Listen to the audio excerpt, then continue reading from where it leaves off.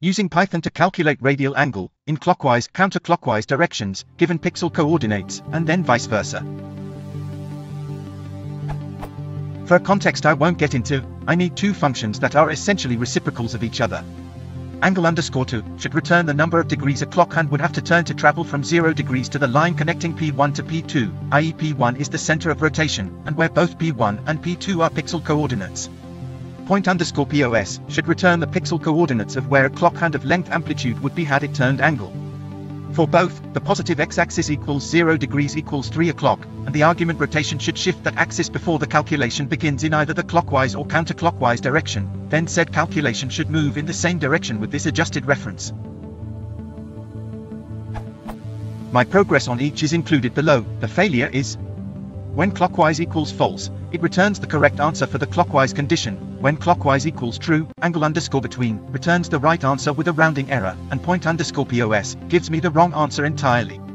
I've also attached a visual explanation I mocked up in Illustrator as an apology to the internet for being unable to solve this and in case what I'm seeking isn't clear. Edit, cleaned up a line that unnecessarily complicated as per one answer below.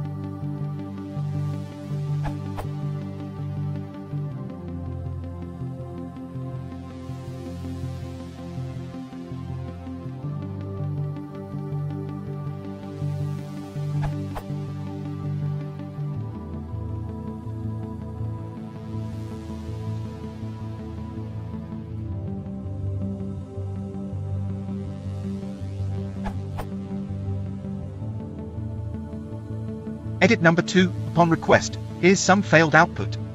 Angle_2 is flipping clockwise and counterclockwise. When I've tried to fix it, I end up getting wrong answers altogether, and in the clockwise direction, rotating and calculating in different directions.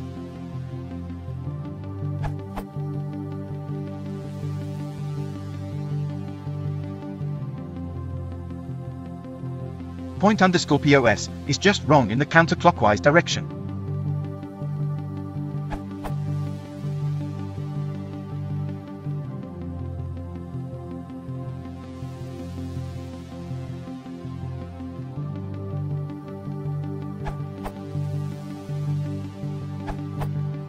Angle_2 should return the number of degrees a clock hand would have to turn to travel from P1 to P2. In your code, you subtract the coordinates of point P1 from P2 before you calculate the angle using @2. Essentially, you're considering P1 to be the center of your clock, so it doesn't make any sense to talk about traveling from P1 to P2 by a rotation. You'll need to specify 3 points, the center around which you do the rotations, point 1 and point 2. If the coordinates are xc, yc, x1, y1, x2, y2, then you'd need to do something like this.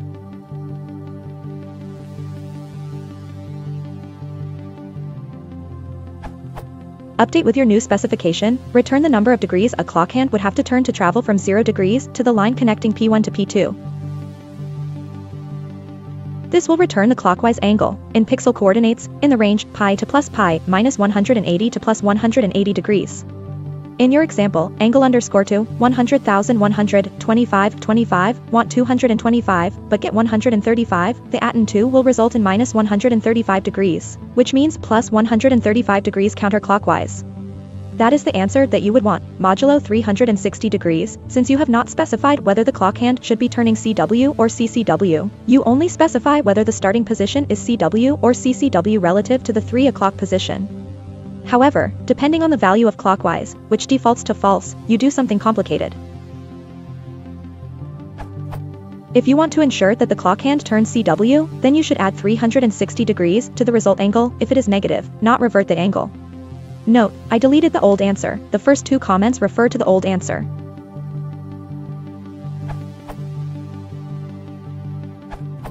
This angle equals 360, angle if angle is greater than 0 else minus 1 asterisk angle, rotation. I don't know what you were trying to achieve there, but that indeed does not do what you want.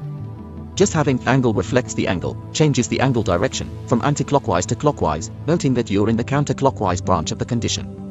Then you add 360, and that messes everything up. The else branch just multiplies the angle by minus 1, reversing it again. The clockwise branch is where you needed to reverse the angle, and add 360 to ensure the angle is positive. Here is a simple version of your function fixed without the extra rotation parameter.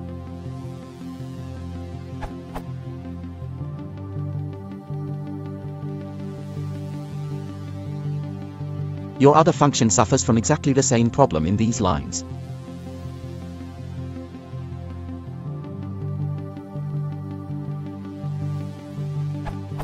Should be.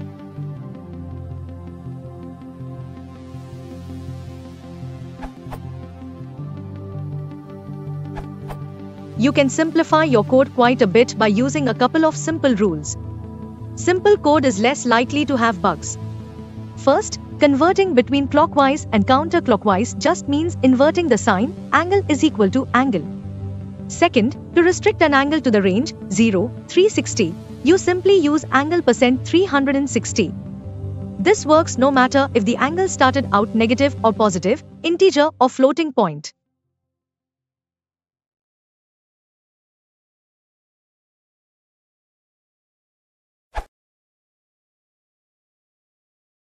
If you want to support the channel, please consider liking and subscribing.